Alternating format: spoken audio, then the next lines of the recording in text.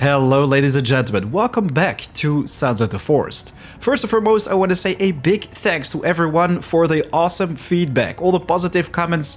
Anyways, let's get straight to the point. So in this video, I'm going to share two great weapon locations with you. Both the stun baton and the catapult, which are going to be essential for survival on the island. They're super easy to get your hands on, while they're going to help out big time for your early and mid-game adventures. I'm also going to share a pretty neat trick which allows you to get infinite resources. I get you not infinite resources, and this is not even breaking the game, it's just the mechanics. So without further ado, let's get right to it. Be sure to leave a like, by the way, at the end of the video if you enjoy the content. And of course, if you have any thoughts, questions, or suggestions, leave them in the comments down below as well. I'd love to help you out. By the way, did you know that every time when you start a new save in Sons of the Forest, you start at a random location? Well, there are at least 4 of them, for what I can say. And if you're not happy with one, you can always just quit the game and start a new save to get to a certain location as quick as possible.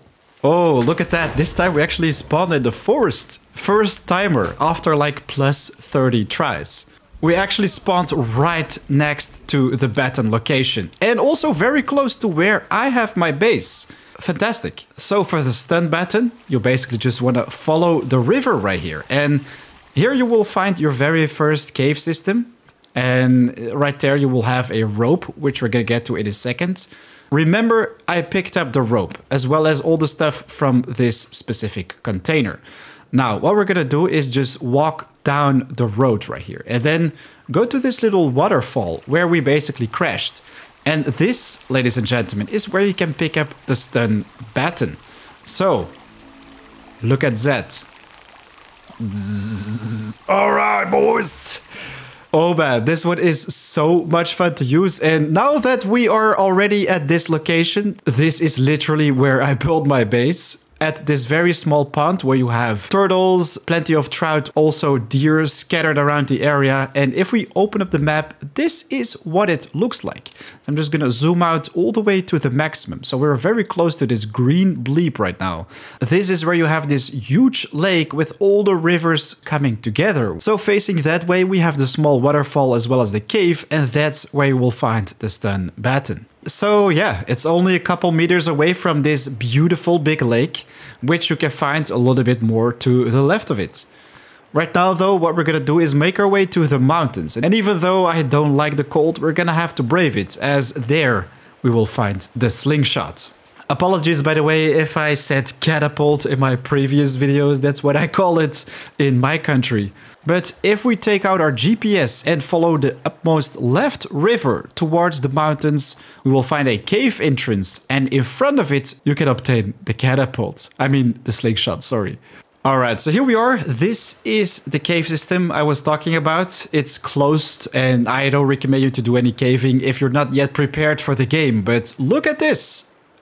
This guy right here, the first one in line, actually has the slingshot on his body, while you can pick up plenty more goodies right here. So it's actually a perfect place, especially if you land in the mountains, which is only a couple meters away from the spawn point, I think. Anyways, if we open up the map, this specific location can be found right here. So if we're looking at the mountain, towards the mountain, this is what it looks like. If we zoom out, you can see that the 3 bleeps are to the southwest and south in general, while if we look at the crash site where we can find Kelvin, that's where it is. I always use the big lake, green bleeps, and cave systems as orientation because they help out most of the times. Anyways, let's get to the infinite resources, which are a little bit overpowered, and I personally don't abuse this because I like to do it the real way, but I figured out that it is very possible to just keep spawning in the same items. So let me just get rid of this tree right here. Forget about what I said earlier, by the way, about remembering where the rope is, as we also found rope right here. But now, if we save the game at this specific location, let's do this on the second save because I don't want to lose my main. But what we're going to do right now is quit the game after saving, and then we're going to go back to the main menu and load the progress which we've just saved. So right now we continue our progress, of course, at this little tarp tent, which looks pathetic, by the way. But right now, if we turn around, you should be able to find all the resources again. Look at that.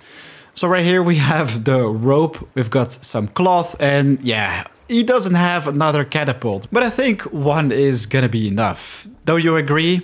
Anyways, you can literally rinse and repeat this process to get your hands on an infinite amount of resources. And this, of course, if you're doing it single player, as this is probably going to be a little bit more difficult to pull off multiplayer.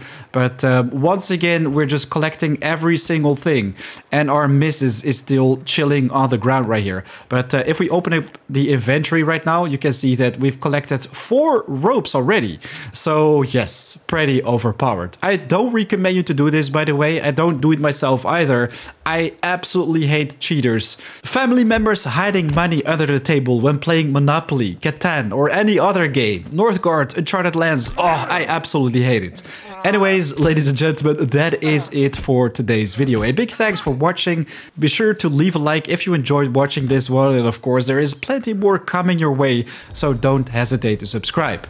If you have questions, suggestions about future videos, leave them in the comments down below. I'm happy to help. Right now, though, it is 4 AM out. I want to wish you good luck with your adventures on the island. I'll see you very soon. Take care. Peace.